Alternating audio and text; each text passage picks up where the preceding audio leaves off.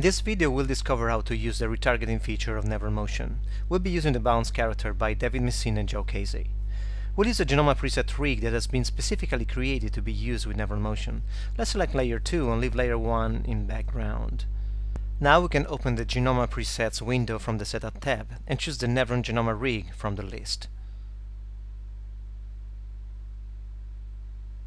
Let's hit OK and we'll get the preset added to layer 2.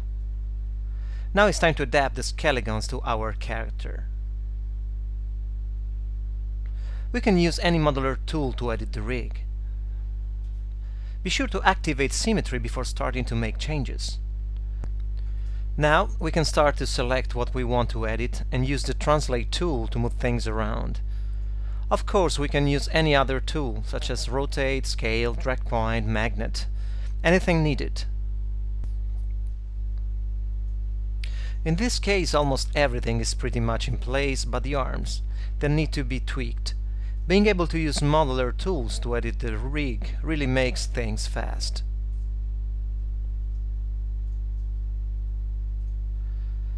See how easy it is to reposition the knee using the drag tool.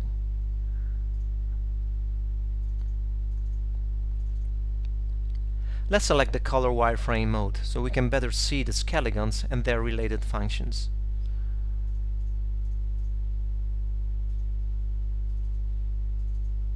The green arrows linked to the fingers, for example, are really important. Editing them, we can decide the bending direction for each finger. Let's tweak the finger position and the arrows as well.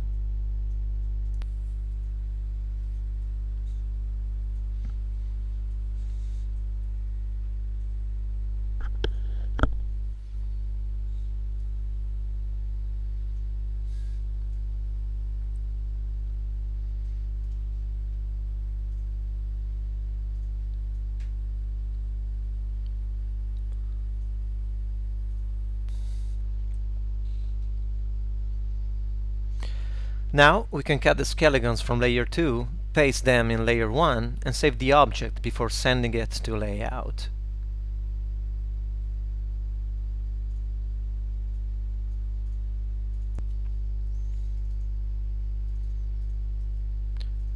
Once in layout, let's open the object panel and set the display subpatch level to 1.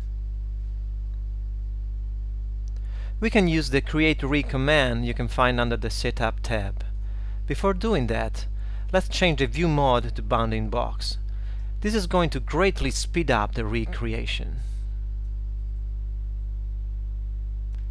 After a few seconds, the Genoma Nevron rig will be ready. Let's go back to a texture shaded view. This model uses the new CGFX shaders implemented in LightWave 11.6. We can select the green controls to test deformation and adjust the pose of the character. Everything works in symmetry.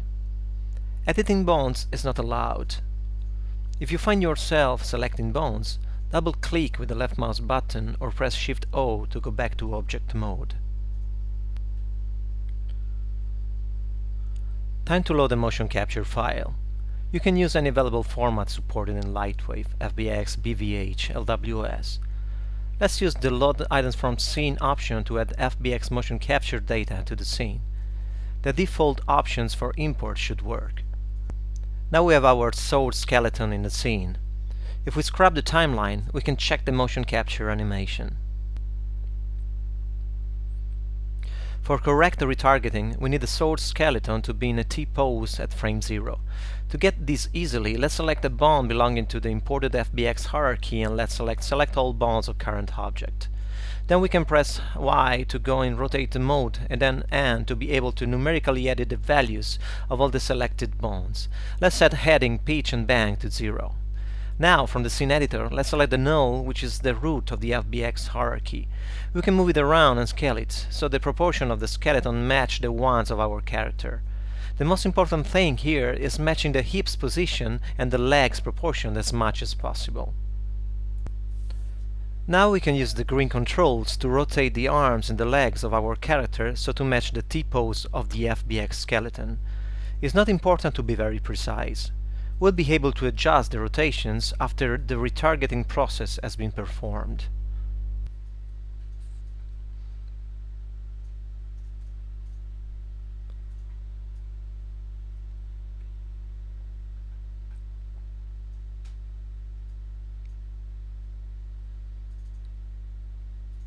Let's open the Master Plugins panel and add the NevronMotion plugin. Double-click to open the UI. Here we can perform all the needed operations leading to a perfect retargeting. We can choose the items we want to retarget, define custom presets and store them. The FBX is the predefined one. If we select the bone of the FBX rig, we can notice how its name differs from the one we have in the NevronMotion panel. There's a prefix and we have to add the same prefix to our items. We can use the source modifier option to do this. In this case, we need to add the string skeleton v7 and select Add Prefix. Now we can finally hit the Retarget button. The green controls will disappear, replaced by some magenta boxes. If we scrub the timeline, we can see how the motion capture has been applied to our character.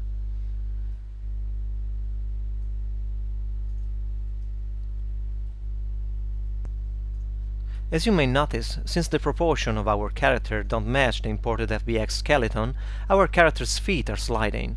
This can be fixed using the IK option. We can turn on IK for the left and right foot, then hit on target. Be sure to always use on target before using target again. So, let's on target and then target again. This time using the IK solver for the legs. You can see now the feet are better matching the steps, but the legs don't bend enough. That happens because the FBX legs are longer than the ones in our character. Let's fix this. All we need to do is to untarget again and adjust the position scale of the source object, always using the root of the FBX hierarchy. In this case, we can match the ankles and scale down the FBX rig a little bit. Then we can hit retarget again.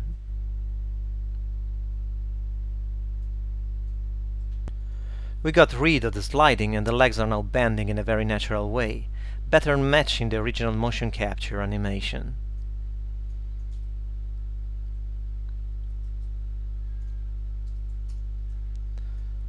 We have some compenetration problem we need to solve. The left hand is compenetrating the side of the character. This problem can be easily solved using the magenta controls. They allow for a second animation layer. That means we can animate over the motion capture data, adding variation to the initial motion. Let's select Ctrl F for arm and Ctrl F for arm roll. We can rotate them to get rid of the compenetration. We can of course do the same rotating Ctrl left hand.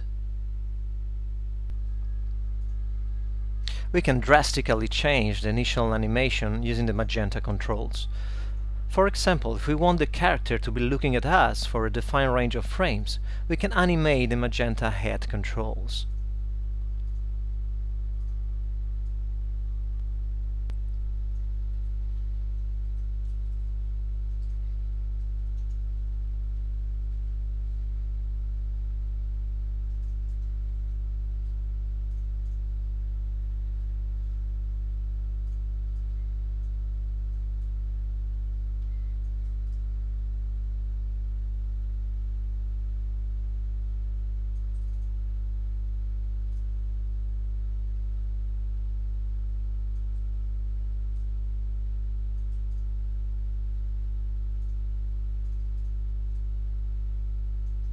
We can even rotate the hips and the spine and personalize the walking style of our character.